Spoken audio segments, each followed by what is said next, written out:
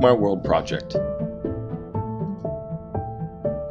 In thinking about the Walk My World project, this originally began as an open learning and research project. It was a group of colleagues that were exploring the use of digital text and tools and trying to identify ways for connection and collaboration and sharing among educators and students online. Within the project, there have always been two areas of focus. The first of which is it was an open social experiment. We were looking in online spaces, trying to figure out ways to get educators to play with digital text and tools, first as a response to poetry, and then after that, in the second year, as a way to build, construct, and curate your digital identity. So we were looking at ways to enable educators and their students to play in these digital spaces and create a digital identity. In conducting this work in the open, the secondary focus became the fact that now, as we were researching and learning collaboratively in the open, now we happened upon an accidental MOOC, or massive open online community, in our framing. So initially this was just an open research project, and then it became something more.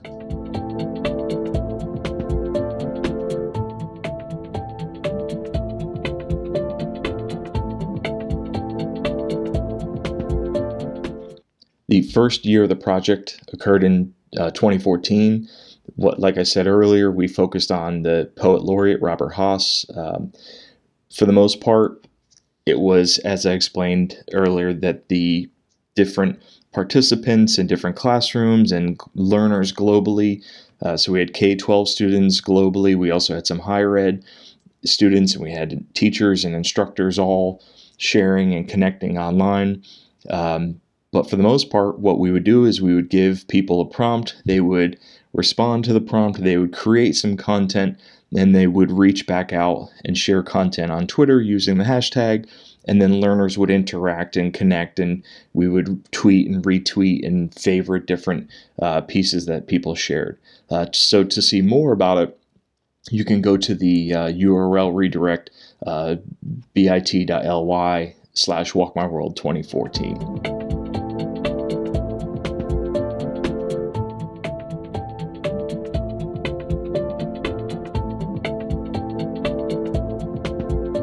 The first year we ran the Walk My World project was in 2014.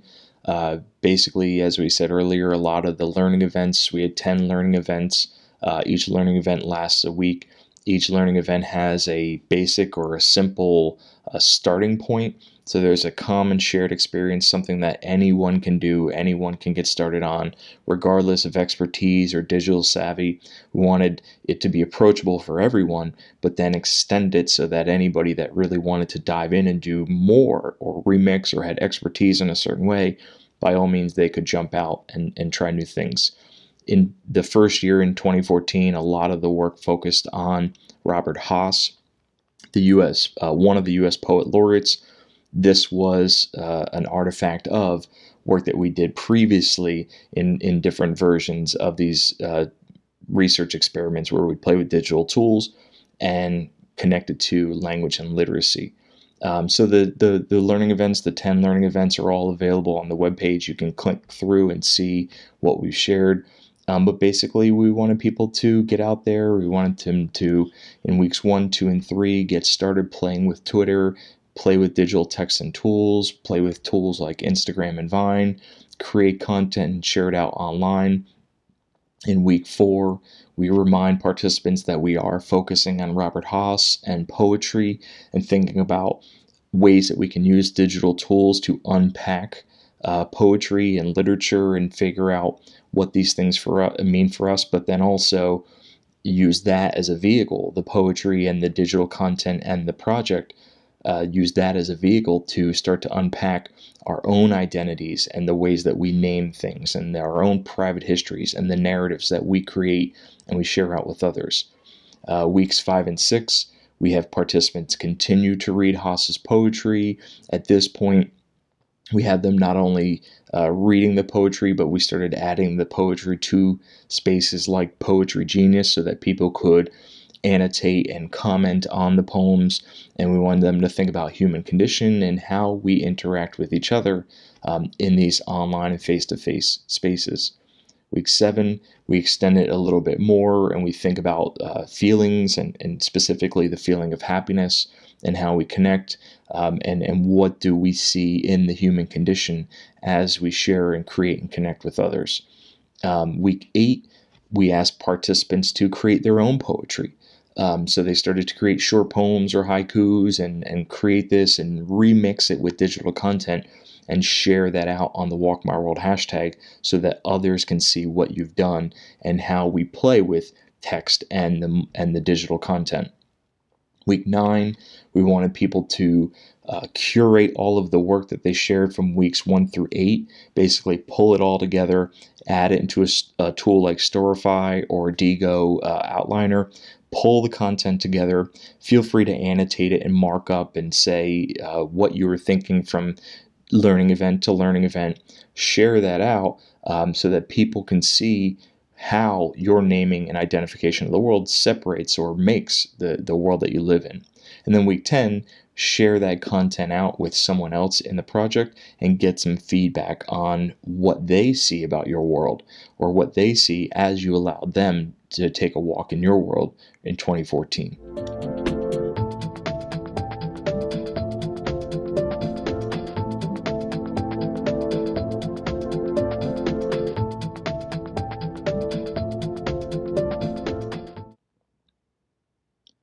The second year of the project in 2015, we expanded a little bit from the initial year.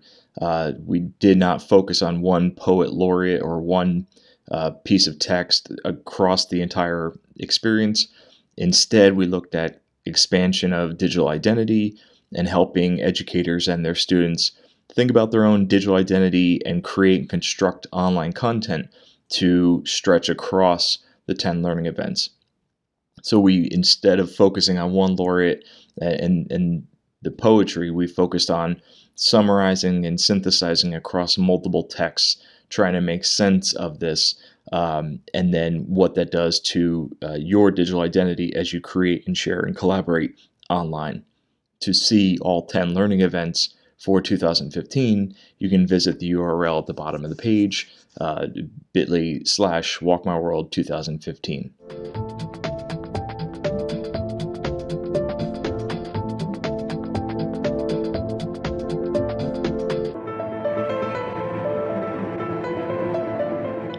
In the second year we ran the Walk My World project in 2015, we started to think about identity and not really focus on a poet or a poet laureate. We wanted people to think about digital identity and what we do and how we construct it. So the first week we had an onboarding week where we just got started. We talked about Twitter and how we use Twitter and some of the different tools that we might use. We also wanted to start to think about having individuals start to blog and start to create content and think about where they're going to share it and where they're going to house this content. We were believers in open learning and Creative Commons licensing, but also publishing on your own space and syndicating and sharing it out elsewhere. We started off with the first real learning event by opening new doors. We wanted participants to take a picture of their front door and share it out so we can see, the different spaces that we live in and how we connect and where we enter and exit through different portals in our life. The virtual high five, we wanted to start folding in the community immediately and getting people connecting and collaborating. So we wanted participants to reach out to someone else online and give a virtual high five to someone else. In the Learning Event 3, we wanted people to reflect on their own identity. Learning Event 4, we brought in some different multi-modal content and wanted people to think about dawn and the start of their day and how we, the routines and rituals we use as we start our days and how they might be similar and different across the globe. Learning Event 5 was a lot of fun. We were talking about totems and about different things that almost religiously or spiritually make us who we are. So we're really pushing participants to think about their identity and things they believe to be, taken sacred, taken to be sacred, writ broadly. The learning event 6, we thought about dreaming, and how sometimes when we dream, there's these in-between places where we can go, and what are things that we dream about, or also the converse of that, what are things we might have nightmares about. The mirror was another fun learning event for learning event 7, where we thought about some of the magic involved in mirrors. Learning event 8, we talked about the hero's journey and the journey that we're all on. Learning event 9, we had participants start to think about themselves as journalists and start to document this journey that we've been on.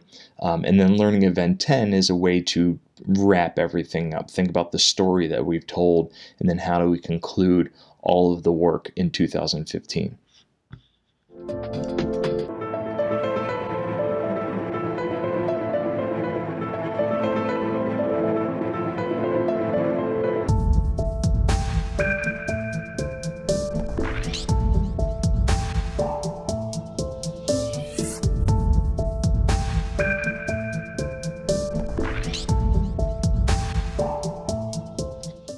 In terms of next steps, at the end of this year, usually around December, January, we start to plan for and get the next year up and rolling.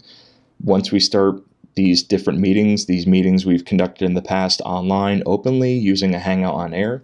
Anybody is welcome to come on in and join us as we plan. All of the work for the last iteration of this were available on Google Docs in a Google Hangout on Air, so you can go in and see what we did. But as we get ready for the upcoming year, by all means, join us. Come on in, get involved, sit in on the Hangouts or watch them after the fact. You can see the Google Docs and the planning pieces. We'd love to have the opportunity to bring in more people to help us push our thinking and shape the ultimate project. So come on in and join us as we connect and collaborate and share as the project gets started. And to find out more, you can go to the main project website right now, at least unless we relaunch it, at bit.ly/walkmyworld, or just go ahead online to the hashtag walkmyworld and you can see what we're doing, and we'll start to announce and send out posts as the new version is getting started.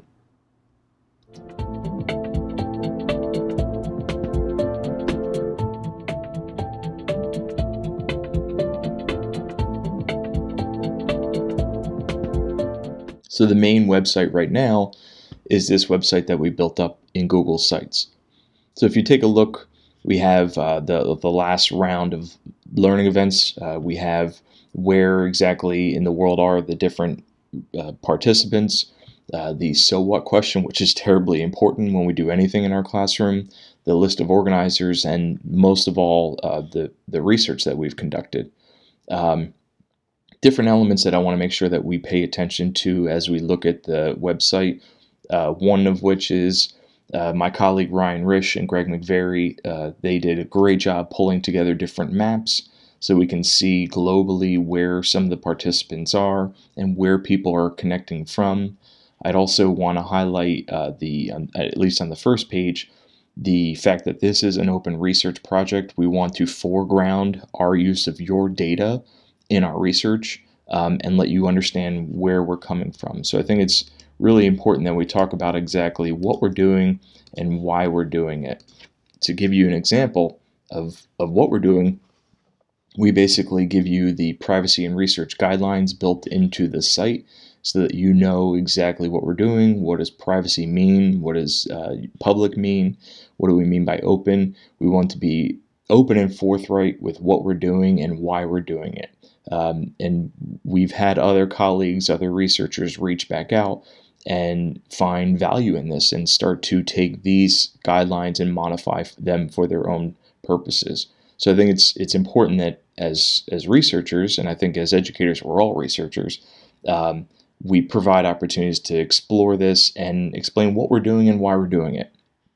On the research page, we talk about a lot of the research that we've already conducted. We had a piece published on the first year in the MIT Civic Media Reader. We'll share those links out in the broader materials. We also have different theoretical perspectives. We have case studies. These are individual learning events and work by people in the first year of the project.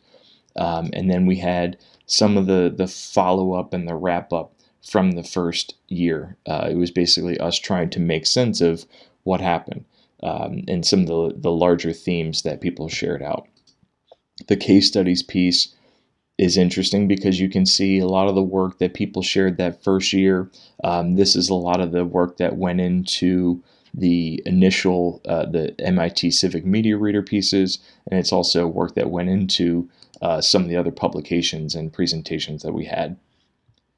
And then to wrap things up, at least looking at the overview for the site, once again, this is great work that Greg and McVeary and Ryan Risch put together on pulling in these maps and making better use of exactly where are we as we reach out and share.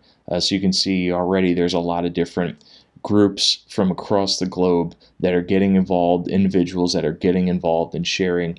That's a pretty powerful visual to see what people are doing, and this is people that are hanging out online, creating, sharing, opening themselves up, and trying to figure out what these different social media and digital tools can possibly mean for teaching and learning.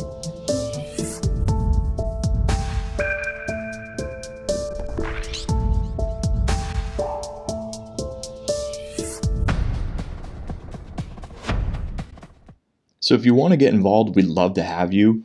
This is an open experiment. This is an open community of learners. We're busy develop a personal or professional learning network of people that are interested in teasing out these ideas. We are openly experimenting online. So by all means, first of all, just get involved. The learning events are out there. We'd love to see what you create.